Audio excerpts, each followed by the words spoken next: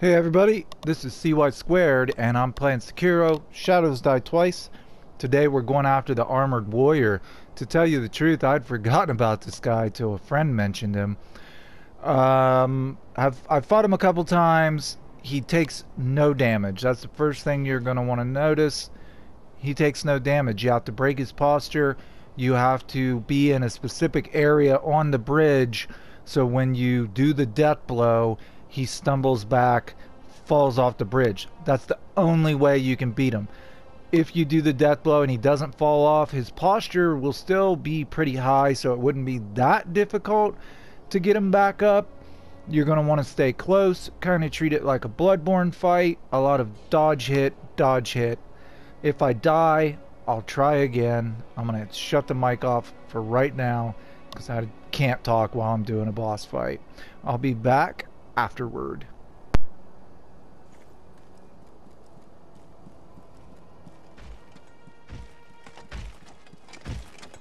For the sake of my son.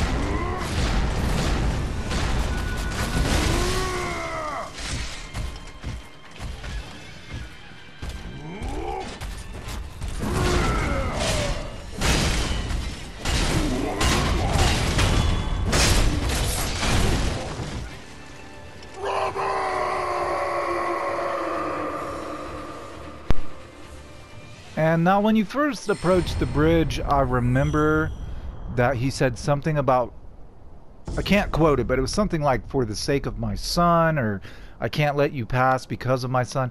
And then he screams Robert as he plummets to his death. So I guess maybe his son's name's Robert. So as you saw, treat it like a Bloodborne fight. Dodge, hit, hit. Never hit more than twice. I learned that the hard way. If you try to get greedy and get 3 hits in, you're going to pay for it.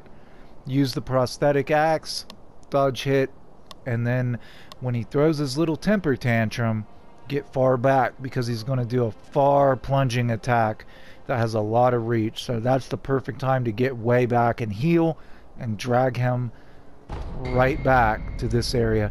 You get the Breath of Nature Shadow skill, a latent skill that recovers posture upon performing a successful death blow. A shinobi must be prepared for battles in which he is outnumbered. After killing an enemy, one must exhale, expelling both regret and reaffirming one's core to regain posture. Experiencing battles with stronger opponents further deepens the moment of exhalation. Whew! Ain't that the fucking truth? Thanks for watching, guys. Don't forget to like, comment, and subscribe. In the next video, I'll be taking on the Lady Butterfly. See you then. Bye-bye.